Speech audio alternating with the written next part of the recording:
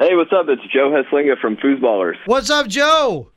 How you doing? We're living the dream, trying to stay warm. So let's talk about this. The director, co-writer, and co-producer of the documentary is called FOOSBALLERS, and I got a chance to watch it. I showed Zim the trailer. I've got to tell you, Joe, that I didn't know that there was such a strong love and passion for foosball. Neither did we. We actually Googled it as a joke because we were like, "There's no way that pro foosball exists."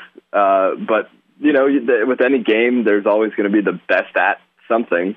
And we Googled it, and yeah, we went down this crazy rabbit hole. I mean, how bored were you? What were you? I feel like that's. You know, I think we were having a couple beers. I think we started talking about it because cornhole was on TV.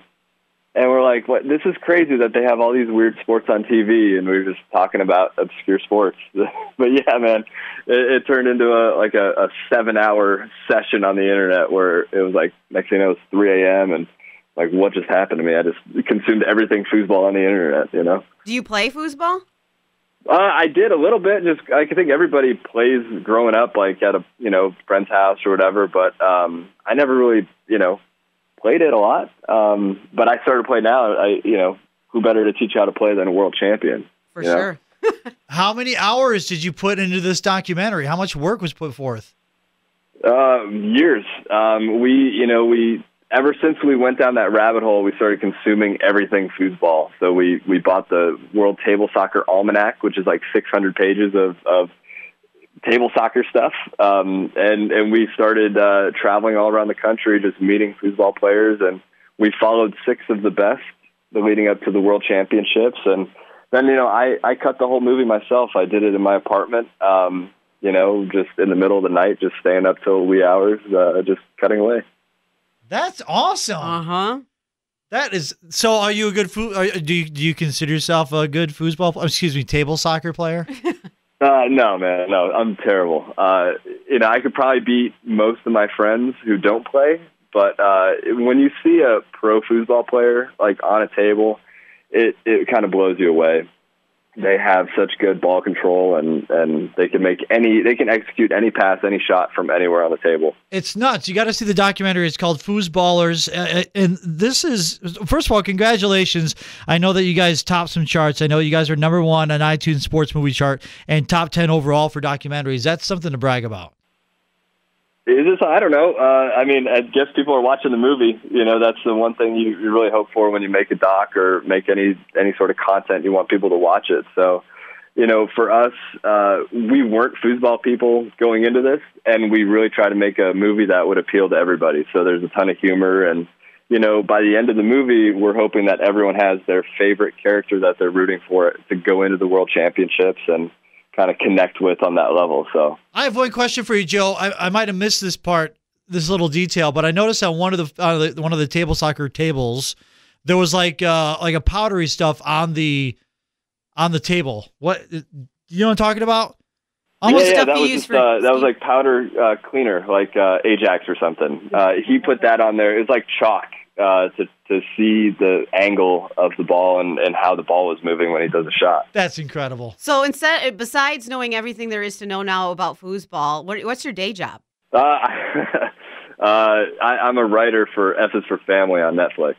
This is what you do. You write and produce, and you said you did all the cutting of the film at home late at night as like your hobby, or did you have a certain goal in mind once you started working on this? What was your overall goal?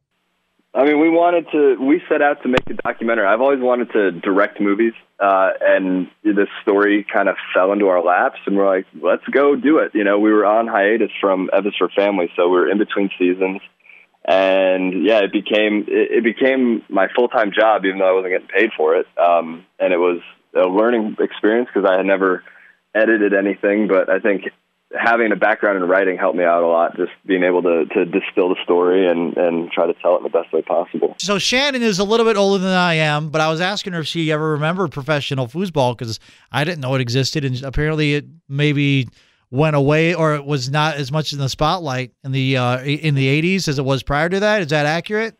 Yeah, so in the 70s they had $1 million pro tour where guys were dropping out of school, girls were dropping out of school, quitting their day jobs, and you could win, $5,000 to $15,000 at a foosball tournament. They had the top prize at a given tournament could be a Corvette or a Porsche, and it was a bona fide sport, and it was on the rise. And then the coin-op industry kind of, disrupted it all because video games started to show up on the scene. It's crazy. You know what I was thinking the whole time I watched the trailer? I'm like, this is crazy. But then also I'm like, how many of these players suffer carpal tunnel and wrist injuries? Do they break their wrists often? I know that's so random. Yeah. So it's a lot of rotator cuff, wrist, elbows. You get tendonitis. One of the guys in the movie, he goes to a chiropractor and gets realigned and gets some treatment on his arm. But yeah, it's physically taxing. If you think about it, if you go to a foosball tournament, one of these, pro tournaments, you're playing for 14 hours a day for a couple days in a row. And it's high impact. It's not just, flicking your wrist. You're using your whole body. You're, tweaking your whole legs and abs and wrist and shoulder. So, yeah, some of these guys get injured, believe it or not. It's a fascinating documentary called Foosballers. Joe, tell people how they can find this documentary. It's available on iTunes and Vimeo on demand. Both those links are up on our website, foosballersmovie.com.